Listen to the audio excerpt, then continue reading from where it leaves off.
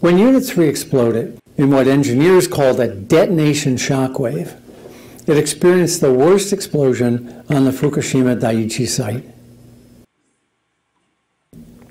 A detonation shockwave travels faster than the speed of sound and shatters objects in its path. While Unit 1 also exploded, the energy of its explosion was much less than the Unit 3 explosion. The explosion in Unit 1 was what engineers call a deflagration shockwave. Although the roofs blew off the reactor buildings in both explosions, the destruction caused by the supersonic explosive shockwave caused significantly more damage in Unit 3. The real unanswered problem that regulators in Japan, the US, and throughout the world do not want to discuss is that no nuclear containment in the world can withstand a detonation shockwave like the one inside Fukushima Daiichi Unit 3.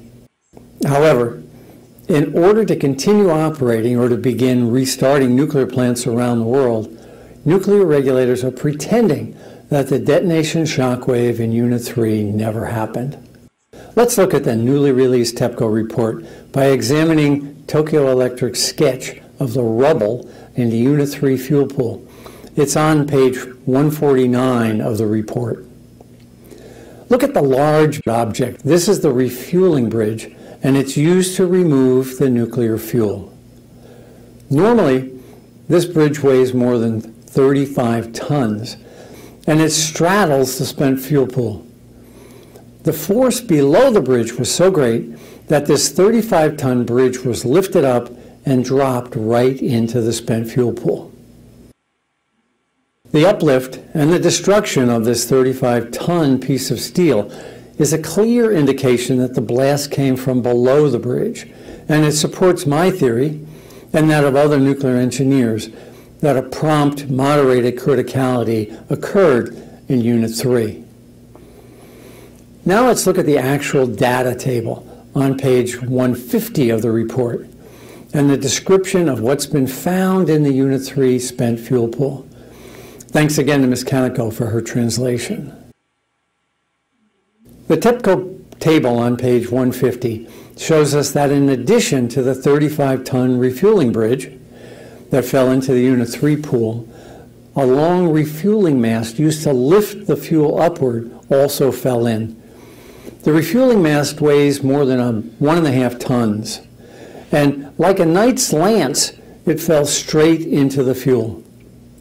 Furthermore, there is at least 180 steel reinforcing rods, each weighing 100 pounds, 100 pieces of deck plate weighing 400 pounds each, and approximately 2 tons of the roof trusses, many pieces of concrete, each about the size of a human head, and at least 2.5 tons of railroad track, upon which the refueling bridge used to operate, have also collapsed into the pool. Do the math. The bottom line here is that TEPCO has acknowledged that at least 50 tons of rubble has fallen on the top and into the spent fuel pool at Unit 3. What does this 50-ton pile of debris mean to the Unit 3 spent fuel pool and its cleanup? Imagine a fully loaded 18-wheel tractor trailer suddenly falling from the sky and landing in the spent fuel pool. Obviously, much of the Unit 3 spent fuel and its critical spacing must have been damaged, making it extraordinarily difficult to remove any of the fuel from these broken down racks. Unit 3 is in a condition never envisioned and never imagined by the BWR nuclear power plant designers, the fabricators, the contractors, the engineers, or the operators.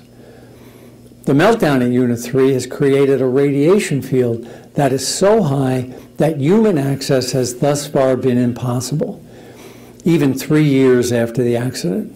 And because such an accident was never planned for, no robotics are in place, and the current design could not accommodate them even if the robots existed that were designed to operate in such a hot and radioactive environment.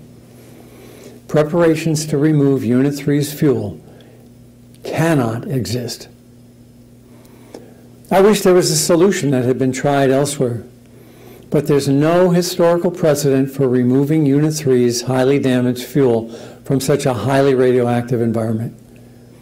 In a building that's been compromised structurally from an earthquake and the explosion, the fuel must be removed quickly and safely. Because the nuclear meltdown immediately next to the spent fuel pool in Unit 3 created such an extraordinarily high lethal radiation field, I think that the fuel bundles in Unit 3 may have to be cut out of the racks using robotic cutting tools, and that this technological and engineering feat has never been attempted in any industrial setting.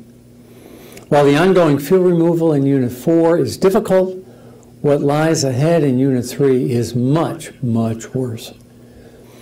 Removing the severely damaged fuel and then what remains after the nuclear meltdown will challenge the best engineering minds in the world for generations to come.